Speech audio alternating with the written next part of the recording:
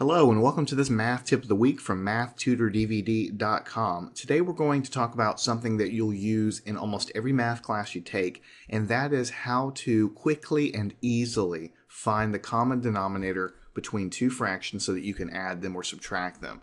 So anytime you add or subtract two fractions, the number one rule that you need to know is that the denominator, which is the bottom number on these fractions, they must be the same. So if they're not the same, you learn when you study fractions, when they're not the same, you must make them the same before you can actually add or subtract them. What we need to do is figure out a way to make the bottom number, the denominators in these fractions, the same so that we can add them. So here we have a 2 on the bottom and a 4 on the bottom. Now the other thing you need to remember about fractions, for instance, the 1/2 fraction. You can do anything you want to this fraction as far as multiplication and division. You can multiply or divide the top and the bottom of this fraction by the same number. The only thing you have to remember is that you must do it to the top and also to the bottom. So for instance, what we're going to do is transform this 1/2. And we're going to do that by multiplying the bottom by 2, but if we multiply the bottom by 2, we must also multiply the top by 2, because if we don't do it, then we're going to basically unbalance this fraction. I can multiply the top of this fraction by 100 as long as I multiply the bottom also by 100. I could multiply the top of this fraction by 19 if I wanted to, as long as I also multiply the bottom fraction by 19. By doing it to the top and to the bottom at the same time, you really don't change the value of the fraction. You're just changing the way it looks. That's all you're doing.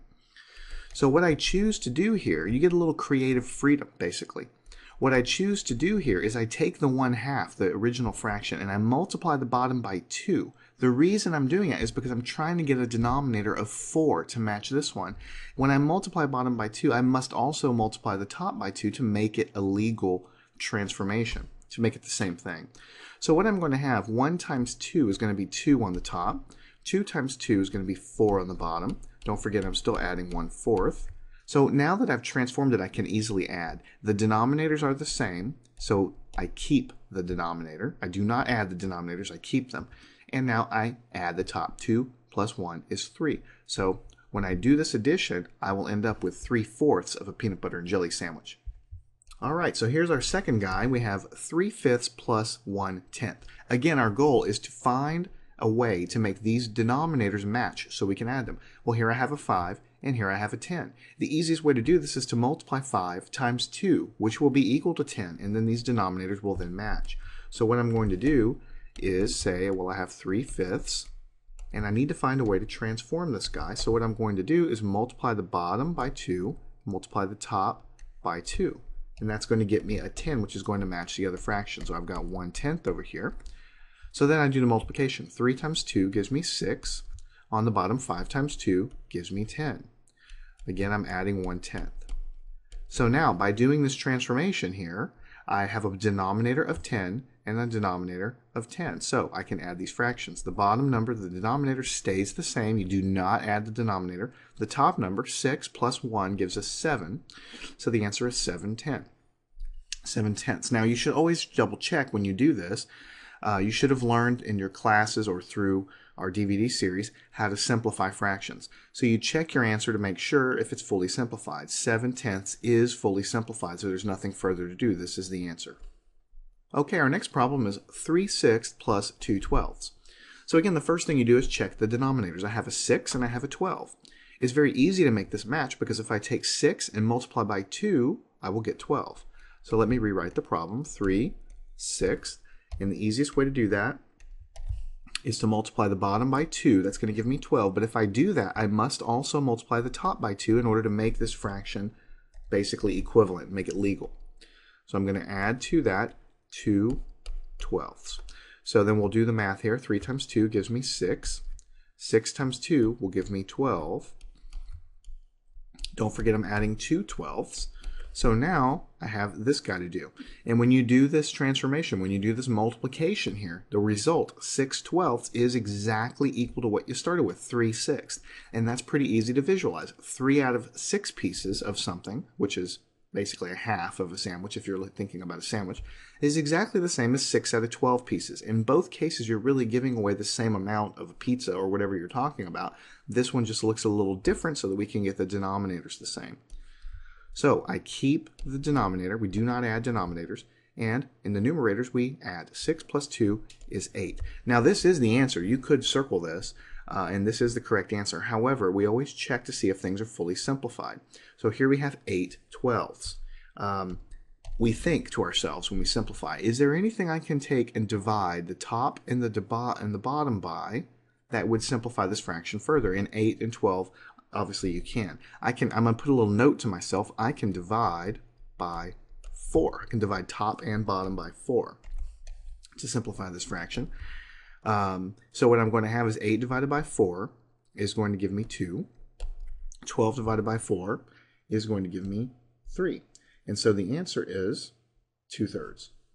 So this is the fully simplified answer, 2/3. The other answer you got, 8/12, is perfectly fine. It's just usually on your exams you're going to want to simplify it. So notice here what we did. We just took the top and divided by 4. We took the bottom and divided by 4 to get the simplified form.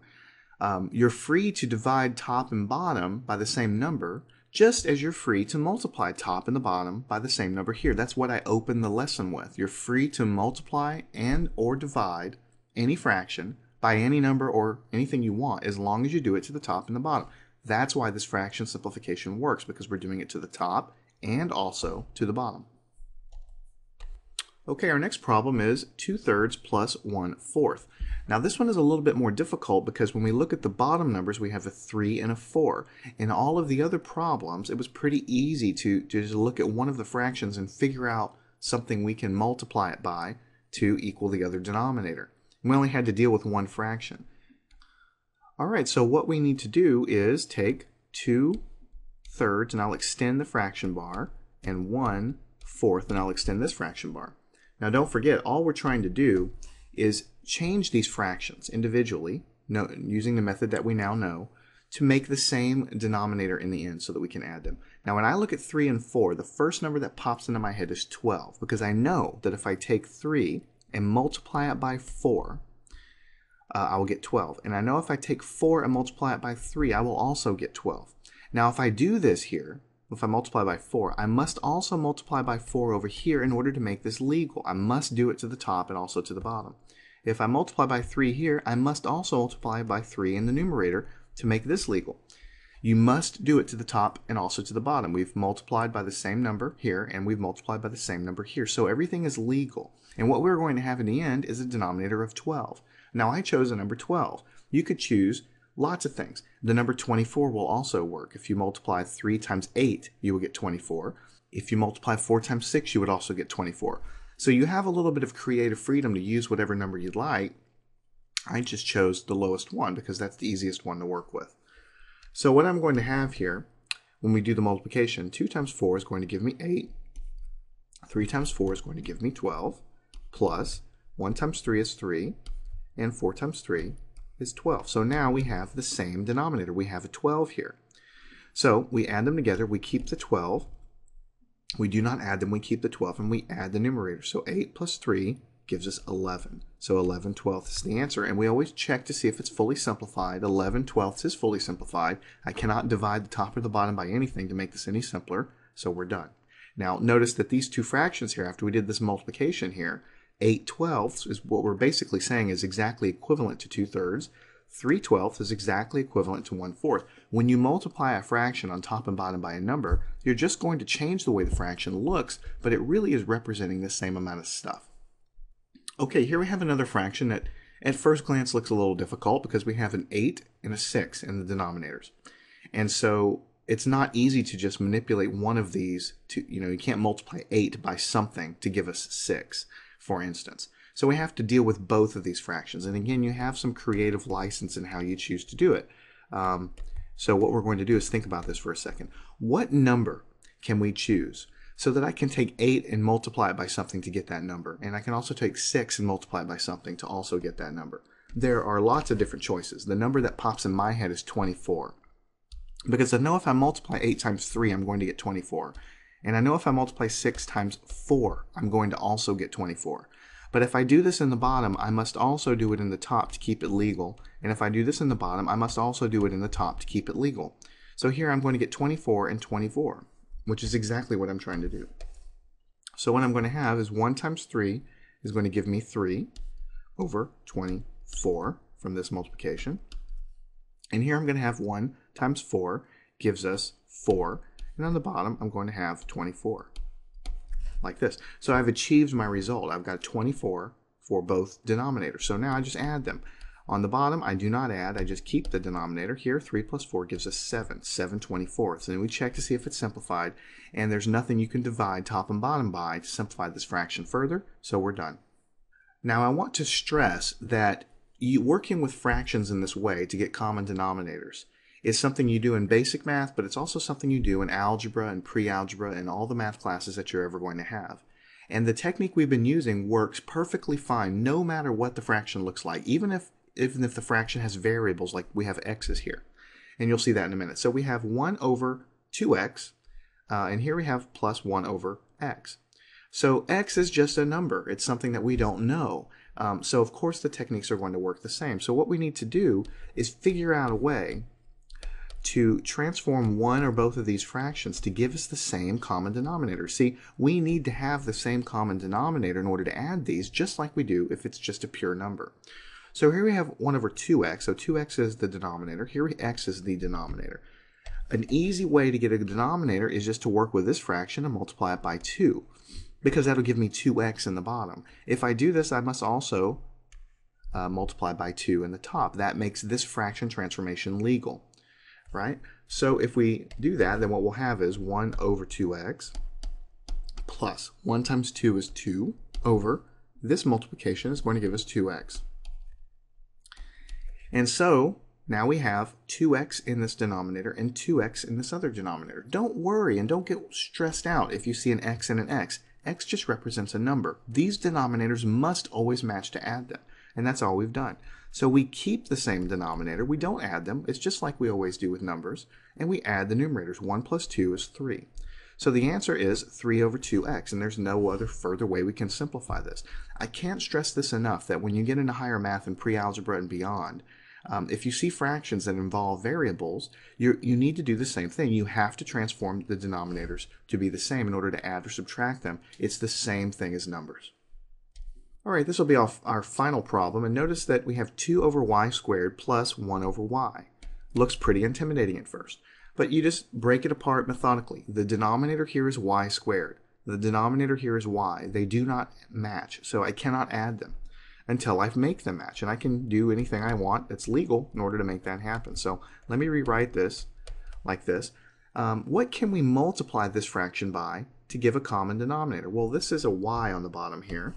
So if I multiply the bottom by y, then what I'll end up getting is y squared, because y times y, you add the exponents together and you'll get y squared. If I do that to the bottom, I must also multiply by y in the numerator to keep it legal, you see? So it doesn't matter if I'm talking about numbers, letters, or whatever. Here I've multiplied by y. If I do that, I must also multiply the top by y. So what I'm going to have here is I have my 2 over y squared. And over here I'm adding to it this guy. 1 times y gives me y. Y times y gives me y squared, because we just add the exponents. And we don't do anything different. There's nothing magical. We have the same common denominator, so we keep it in our final answer, y squared. We don't add them. And we must add the numerators. So what we have is 2 plus y. We don't know any way to simplify this. There's no way to really make the numerator any simpler. When you're adding a number to a variable, you can't combine them any more than this. You just say 2 plus y. So the numerator is 2 plus y. The denominator is y squared.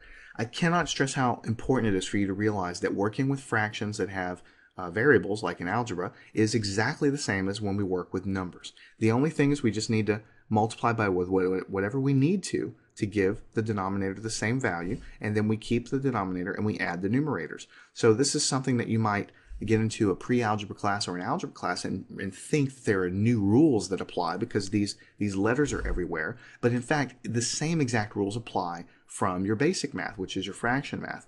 So that's why algebra is sometimes hard for students, because if you don't understand these basic rules from basic algebra, it seems so hard. But if you get a good foundation, then those rules will carry over, and you'll see that higher level math is not difficult at all.